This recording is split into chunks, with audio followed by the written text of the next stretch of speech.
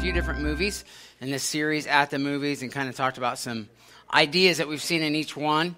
And one thing that stuck out to me as I was watching that, I actually watched a whole bunch of trailers this past week. And I really want to see Thor Ragnarok. Anybody else Avengers fans? Yes. I really like the Avengers. And Loki's back in this one, in the next one. But we're not talking about that. I did watch a lot of trailers this week. But one thing that sticks out to me in that trailer is Optimus Prime is apparently turned against humanity, right? Yeah. And so he is trying to find a way of redemption for the Autobots or something, and he meets the maker of them or whatever. I don't know. What I know from here. And so one thing he says, though, is that for my world to live, yours must die. And that struck out to me. It hit me. So write that down. For my world to live, yours must die. In that clip, Anthony Hopkins' character said that there are two worlds colliding and that without leaders, chaos reigns. And those are actually all biblical ideas that we see in the Bible. Jesus tells us, we're going to look at a passage here, that for his kingdom to live in us, our kingdom has to die. And so, and there are, the Bible talks about two worlds at work in our lives. We have a spirit man that wants to please God. We have a flesh man, the Bible calls it, that wants to please ourselves. And so these are things we see. And Proverbs talk about the fact that when there is no leader, that people kind of do what they think is best, and that usually ends in not good things happening. But I want to focus on that first one I had you write down. For my world to live, yours must die. And so tonight, if you have your Bible, who's got a Bible or even a Bible app that you have with you, I would encourage you to bring those and look at them with us. And if you bring it and show the youth staff, they'll give you a piece of candy out of the bucket. So bring a Bible, get a prize. But we're going to look at Luke chapter 9. We're going to look at just 4 verses tonight. And the section is titled, The Cost of Discipleship. Did you guys know there's a cost to following Jesus? Yeah, there's a cost. And so we're going to talk about that. Write down this big idea, and this is really the main point, is that we have to deny yourself. One is deny yourself, D-E-N-Y yourself. Look at your person next to you and say, deny yourself. And give me some candy. Deny yourself and give me some gum. Oh, I don't know about that. But that is really the big idea tonight. So as we look at these verses 23 and 24 of Luke chapter 9, it's on the screen, it's on your handout. Let me listen to this as I read it. And this is Jesus talking. He says, Then he said to them all, if anyone wants to become my follower, he must deny himself. Say, deny yourself. I didn't say deny himself, Luis. I said deny yourself. Nice try, though. You didn't get the point on correctly following. Verse 24, for whoever wants to save his life will lose it, but whoever loses his life for my sake will find it. So this is a difficult thing that Jesus is talking about. There's a few times in the New Testament when Jesus was talking to a bunch of people, crowds followed him because Jesus did amazing stuff. How many of you would like to see somebody that could never walk stand up and walk? How many think that'd be pretty cool? How many of you think it would be really crazy if you were at a funeral and the guy that was dead got up and started walking around and talking to everybody? How many think that would be really crazy? How many of you think that would be crazier than David Blaine's street magic to see dead people come back to life? Probably. David Blaine street magic, the guy that weirds people out by doing tricks right in front of him. Harrison Ford, he did a trick in front of Harrison Ford, and Harrison Ford's like, get out of my house because you're freaky. Anyway, so people followed Jesus because he did amazing things. One time, there's thousands of people following Jesus, and he was up on a hillside, kind of like a natural amphitheater, and he was teaching them, and it got late, and they were hungry, and Jesus said to his disciples, hey, let's feed these people. And they're like, Jesus, send them to the town, let them go buy their own dinner, because we don't have what it's going to take to feed these people. And he's like, well, what have you got? And he's like, well, let's see what we got, guys. And so they find just a few loaves of bread and a few fish, and Jesus says, sit the people down. He He prays over it, and he says, break it up and start passing it out. And over 5,000 people were fed because Jesus prayed over the meal. How many of you are like, Jesus, I need you to come to my house and pray over my cupboards because I need a lot more food to eat, right? Well, Jesus knew this principle. If you amaze them and you feed them, they will come, right? If I said we're having free pizza tomorrow, how many of you would show up? Right. So Jesus knew this principle about people. If I feed them and I amaze them, they will come. But here's the thing. When he had the crowds following him, there were a couple times that he gave some really hard to take teaching. And it was at that point that it narrowed the people out. It was like the people that were really wanting to follow Jesus and those that were in it just to get the free stuff, right? Well, Jesus, this was one of those teachings. He says, if anyone wants to become my follower, he must deny himself, take up his cross daily, and follow me. For whoever wants to save his life will lose it. But whoever loses his life for my sake will find it, will save it. One translation says find it. So here's the thing. The people in Jesus' time didn't know the cross as a piece of jewelry. How many of you own a cross that is a necklace or a bracelet or a ring or something nice? It's fancy.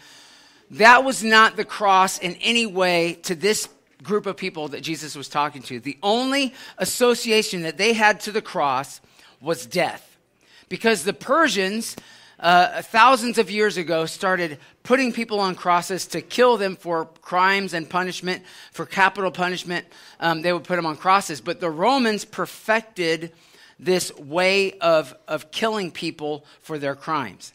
And so when Jesus says, take up your cross and follow me, he's really saying, be willing to die in your pursuit of following me. Deny yourself so much that if it comes to the point of you are going to die and follow me, or you are going to live and deny me, that you will choose to die to follow me. That's pretty crazy, right? Jesus is saying, be willing to deny yourself. Whatever is not going to bring you closer to me, you're going to, in essence, put to death. So he's saying, have to forsake our own personal ambitions and our own personal desires so that we will fulfill God's will in our life. So there's consequences to that, right? Denying yourself to that level means that there are going to be natural consequences. You might face loss as a natural consequence. You might have a plan to lay down your own desires and dreams and be obedient to Jesus' plan for your life. Now, when I was about a sophomore in high school, so how many of you are sophomores? About that time in my life, up until that point, I wanted to be a scientist. I was amazed with sea life, and so I wanted to be a marine biologist. I had a plan that I was going to go to school somewhere up in the Pacific Northwest, like Washington or Oregon, and I was going to pursue marine biology because there I knew I could see a lot of really cool marine animals like whales and sharks and all sorts of really cool stuff. And so here's my idea. I'm going to be a marine biologist. I'm going to get to travel the world. I'm going to get to see really cool things and experience really cool experiences, and that's what I want for my life.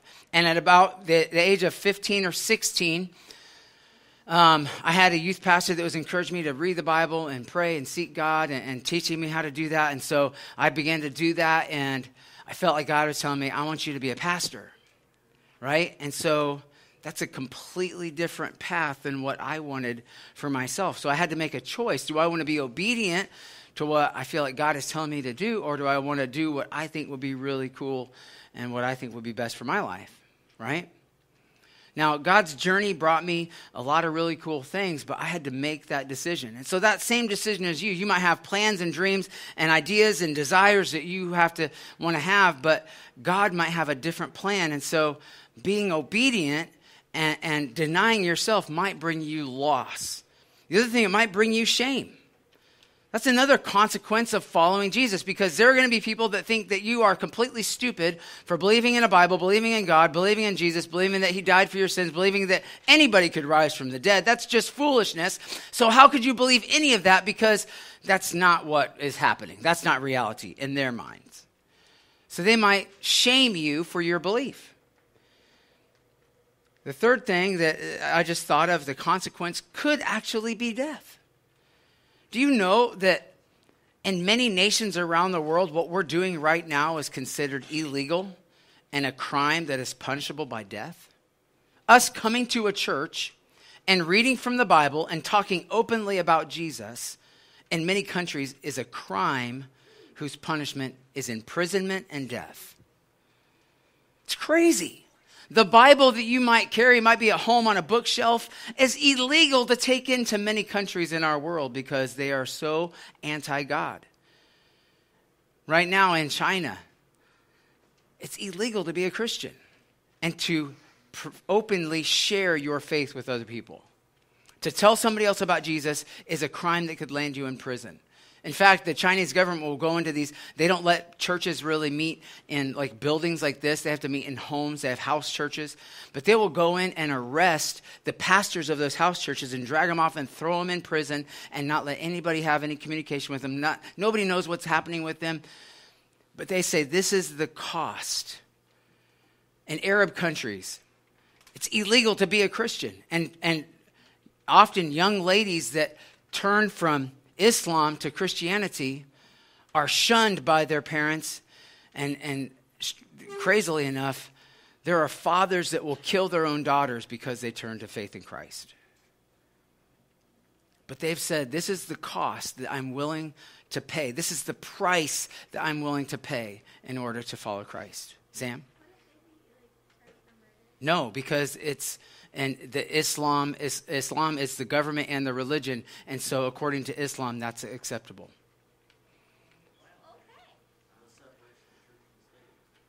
Nope. So here's the thing.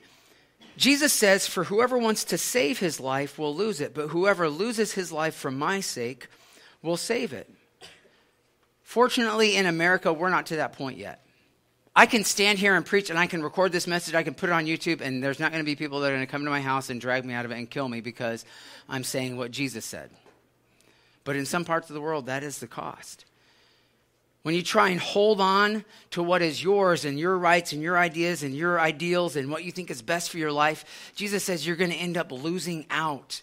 But when you say that, Jesus, I'm willing, whatever it costs, I'm going to follow you, he says that you will find life. And to see that reality, the second thing is this. It takes the right perspective. Write that down. Number 2, the right perspective. In Luke 9, verses 25 and 26, Jesus went on to say, for what does it benefit a person if he gains the whole world, but loses or forfeits himself? For whoever is ashamed of me and my words, the Son of Man will be ashamed of that person when he comes in his glory and in the glory of the Father and of the holy angels. So Jesus kind of puts out this question. What benefit is there in having everything that the world has to offer you if you're lost spiritually? And you think of, all the stuff that you could have. I follow a few different things on Instagram that kind of show like really nice cars. How many of you guys like nice cars? And I follow a few different furniture makers, and they make really nice furniture. How many of you guys have nice things in your house? And sometimes I follow people because they just take really good pictures of food. How many of you just love food? And when it looks really good, like you see it on Instagram, and then you're like, I got to go to get a snack out of the kitchen. So you go get some chips or something, right? And so I often see some really nice things that a lot of people have, and I don't have maybe the nicest of things sometimes. I've got a car that's broken down, so I can't drive it right now. So Mel and I have to share a vehicle. It is what it is. So I can look at the nice car, but I don't have the nice car. It is what it is, But here's the thing. Jesus says if you had all the right stuff, if you had the best phone and the best clothes and you had the best car and the best house in the best neighborhood, you went to the best school, and you had invitations like to go to the best college or university that you would want to go to, and you could pursue whatever you had, and you had all the right money to make that happen. And like when you walk around, you had somebody, have you guys seen Guardians of the Galaxy 2 when the golden princess lady is like walking like this because her servants are carrying the rug in front of her and she's just walking like this because her feet don't touch the ground? And that was your life. Like people just carry rugs in front of you so that your feet don't even have to touch the ground and everything is perfect.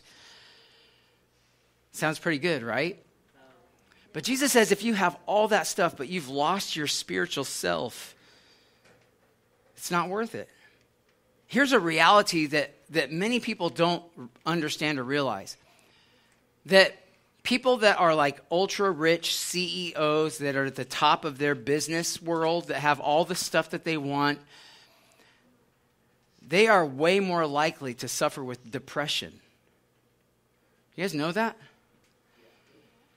You guys know that studies have shown the happiest places in the world are also the poorest places in the world? Isn't that crazy to think about? Like, our idea of what would be like making it is so flipped upside down that we think we have to have all the right stuff to be happy.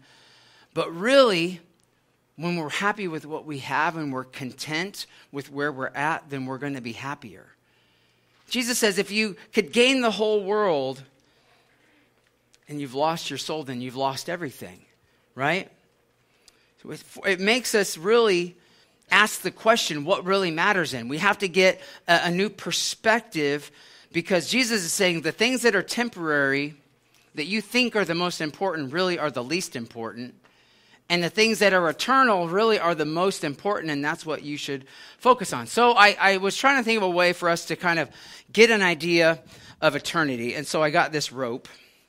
And who's back there? Hannah? Can you help me out and just take this rope and just, let's see how long it is. I don't even know how much rope I have here. I don't remember why I bought this rope, but okay. So let's pass it. Let's go back. Hannah's, you might have to, okay, we're going to keep going. Keep going. You just kind of, hey, Lillian, right? Can you grab that rope and pass it down your aisle right there and kind of go over your head? And Hannah, can you give part of that rope to Rachel right there? She was sitting right behind you. And can you pass that back? And Hannah, can you take some of it and pull backwards and see how much, are we at the end yet? Okay, so you guys see the rope, right? Hey, Marin, can you hold up that rope? Don't spill my coffee, because that's coffee and espresso, and it's heavenly juice. Angel, can you take part of that rope and pull it your way? It's heavenly. Okay, now I can get back in the light. So this rope I got to represent eternity. It's really, really big, right? It's hard to even see. I can hardly even see Hannah because I'm standing in the light. But see this gray tape I put on the end? This gray tape represents all of human history. So as long as we've been keeping track of history, remember the red rope is eternity. This is human history. Luke, can you tell me what's on the little part of that tape? No. My contact. Angel, can you tell me what's on there? That's a white dot. No, right there. Sam, can you tell these middle school boys what's really on there? A black line on there. Thank you, Sam. I knew I shouldn't have gone to middle school boys for a straight answer. So this gray tape represents all of human history, and this black line represents our lives. Okay? So in view of eternity, look around the room, and you see the rope that's going all over the place, and it's so long, and we can hardly see the end of it. And this represents all of human history, and this little black line represents our lives. And in view of eternity, how much is really there? What's more important? If we have eternity in view and we have our little bitty short existence, the Bible says that our lives are like vapors. They're like a mist. Erica, can you grab the end of that and just start wrapping it up for me? Our lives are like a mist or a vapor. You guys ever been out in the morning and you've seen the fog lying low on the ground? And then pretty soon that fog is gone because the sun comes out and warms it up and it's gone. It's kind of like the smoke that you see rising from a candle that is just there for a moment. I'm tossing this back to you. Thank you very much. So in perspective, our life is so very minimal when we look at comparison to eternity. And so that's why Jesus says that our focus has to be directed at what's going to matter in eternity. If our focus is entirely on what we can get right here and right now, then we are missing the huge picture that he's trying to put out in front of us. Emily Post, you guys know what an etiquette expert is? An etiquette expert is somebody that teaches you how you should act properly. They would tell you that when you sit down to dinner, the fork on the outside is the salad fork. And so when your salad is served, you eat salad with the salad fork. And then when they come and take your salad plate, you put that fork on there. And then the next fork in is going to be your dinner fork. And you work your way in from the outside in when you're sitting down. That's etiquette at the table. I know. And so Emily Post was an etiquette expert many, many, many years ago. And she was once asked a question by a reporter, and she said, "What is the correct procedure when one is invited to the White House but has a previous engagement?" And Emily Post replied, "An invitation to dine at the White House is a command, and it automatically cancels any other engagement." Here we see that Jesus' invitation to us is to count the cost, to take up our cross, to lay down our rights, and to follow him. And that invitation cancels out any other invitation, any other commitment in our lives. And you might say, "But it costs too much. I can't do that. There's no way that I could commit to that level of commitment in following Christ." But to do it, I said you have to have the right perspective. And one author said this. I want you to, this is like your second to last fill-in. It says, "What is gained in Christ far outweighs all that is lost for Christ." See, you have to realize there are going to be losses. There's going to be shame. There's going to be maybe suffering. And it could be death. That's an unfortunate reality. That Jesus says this is going to be a difficult thing for you, so many to take on. But what is gained in Christ far outweighs all that is lost for Christ. So what is gained beyond just eternal life? What do we get? Well, when we choose to follow Jesus, we know that we have life. He says life to the full, life abundant. We know that we have hope beyond today. We know that we can have peace and we can have love. We can be full of joy. And there is goodness that is in Jesus. And there is his faithfulness. That he's always with us and he promises never to leave us or forsake us. And his presence is always there. Because what is gained in Christ far outweighs all that is lost for Christ.